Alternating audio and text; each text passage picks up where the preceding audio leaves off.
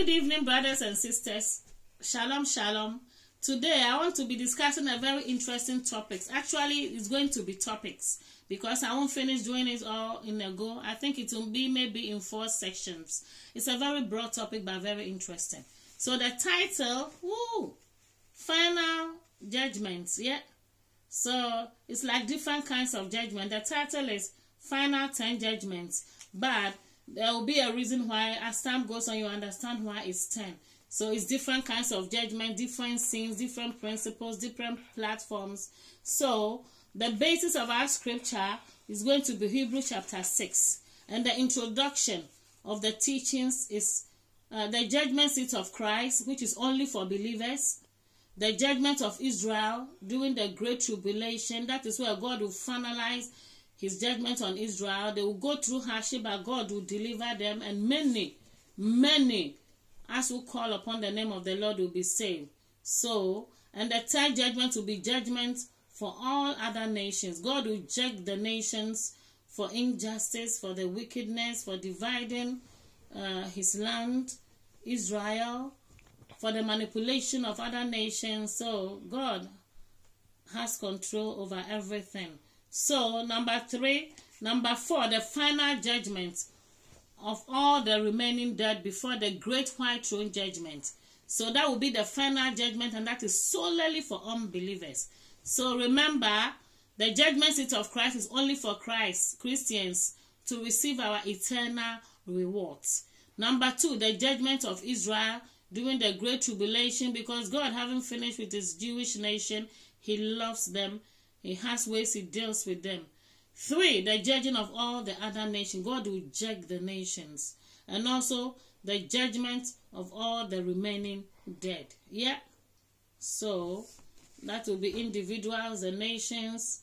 Okay, so I'm going to read our basic Hebrews chapter 6 verse 1 and 2. It said, therefore, leaving the discussion of the elementary principles of Christ, let us go on to perfection, not laying again the foundation of repentance from dead works and of faith towards God, of the doctrine of baptisms, or the laying on of hands, of resurrection of the dead, and of eternal judgment. So today I want to tackle a bit on the judgment part, okay?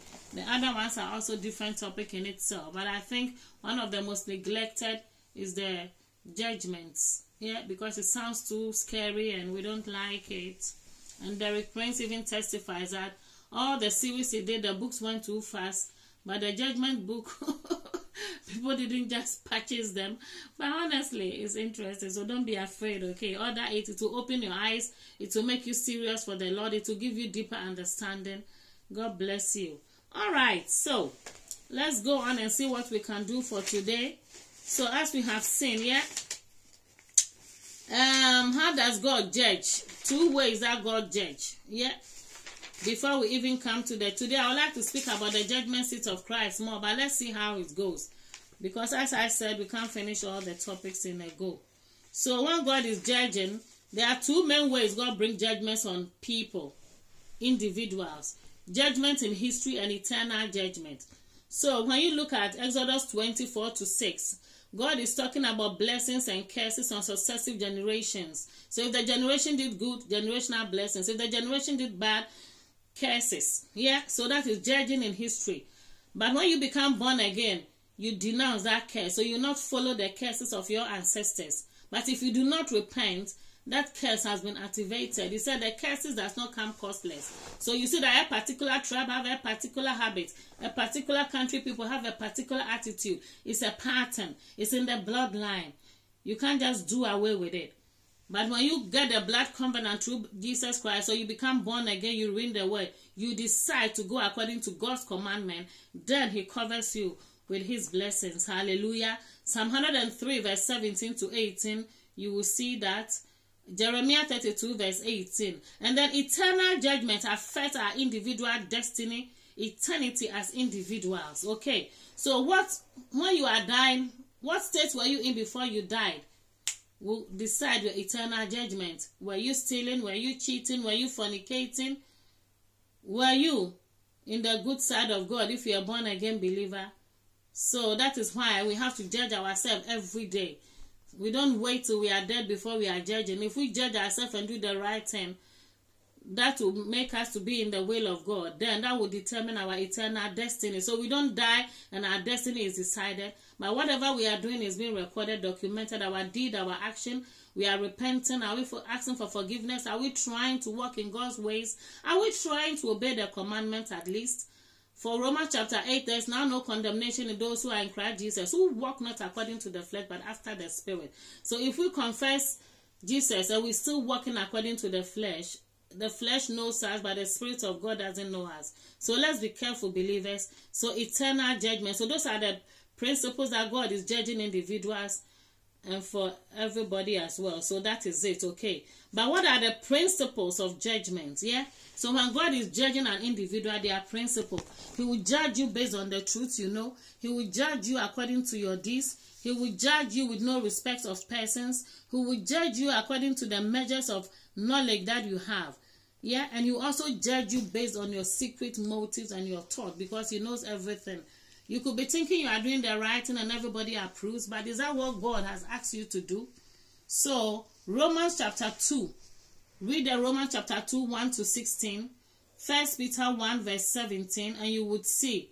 Yeah, Malachi 1, 2 to 3. So, those are it for you. Yeah, God will judge us according to truth, according to our deeds, according to our motive, no respecter of persons, our secret sins. So we have to be careful. Psalm 19, David said, "Oh Lord, deliver me from secret sin and presumptuous sins, and I will be free of the great transgression." So when we are sinning secretly, nobody sees, but God is seeing. Our soul is with us. It will bear us witness. So let's not deceive ourselves. Yeah, let's repent. If you are in something you are trying, you have weakness, talk to God, be open. And then he knows that you are open, because we can't hide and pretend like nobody is seeing. Okay, so there are 4 successive scenes of judgment. Yeah, so what are the scenes of judgment? So that is the judgment seat of Christ. Yeah, and then the judgment of Israel, the judgment of the Gentile nations, and then the great white throne judgment. So that is the successive scenes of judgment. So judgment is in various types. Yeah, we as individuals, our action judges, our attitude judges, our deed judges. So sometimes we judge ourselves by what we do, but then God also has his own.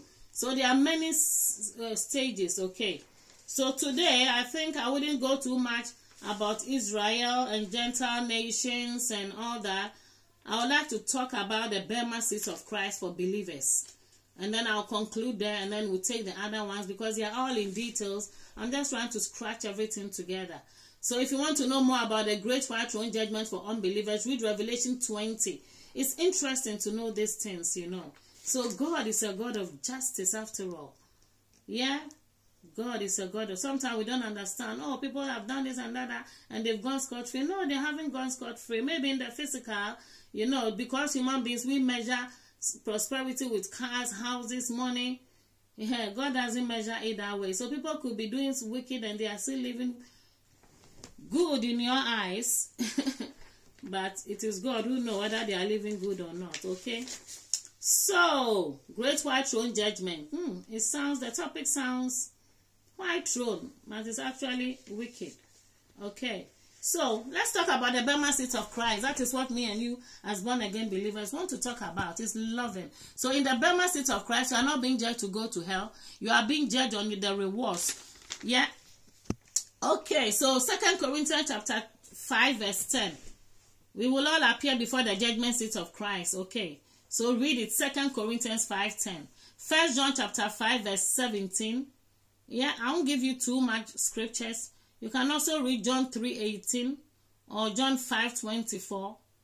I'll try and type them on my YouTube site. Yeah, that will just be under the title, The Judgment Seat of Christ. And I will also do like other short introduction of the judgments of God.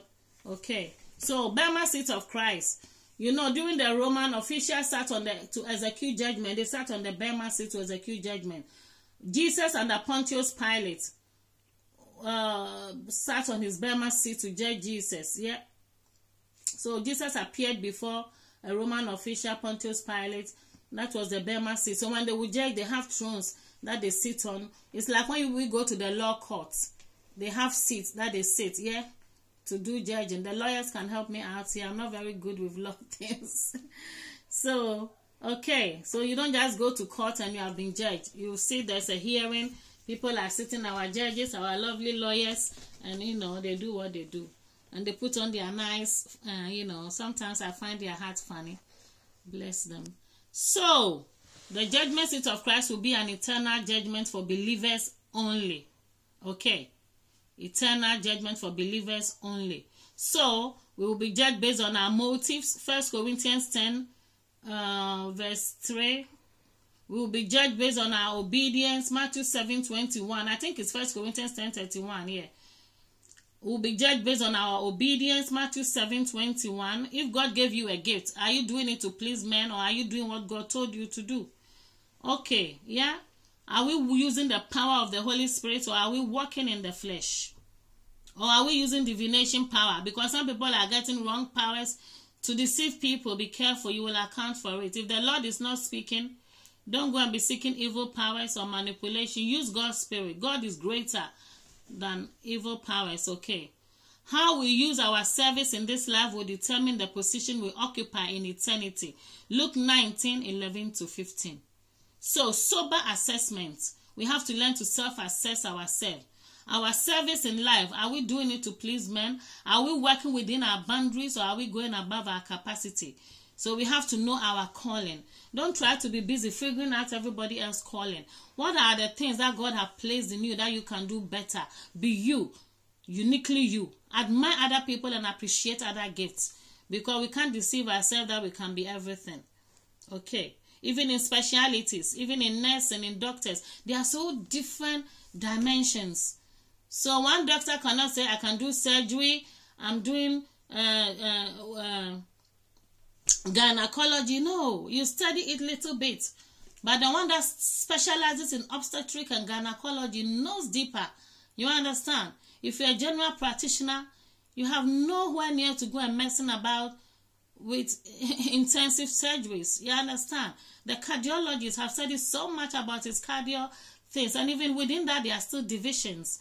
So let's know who we are. If God has called you to be an intercessor, teach according to the measure. Do what you know, but know your boundaries. Do what you know how to do, but what you don't know, don't go there, because God is going to judge all these things. And if we've made mistake and taught people wrongly, let's repent. Let's not abuse power. If we do, there's always room for repentance, development, growth, self-assessment. Let's not be proud and arrogant. Sometimes people who don't even know what we know can also teach us what they know. So not to do good when you can do it is also sin.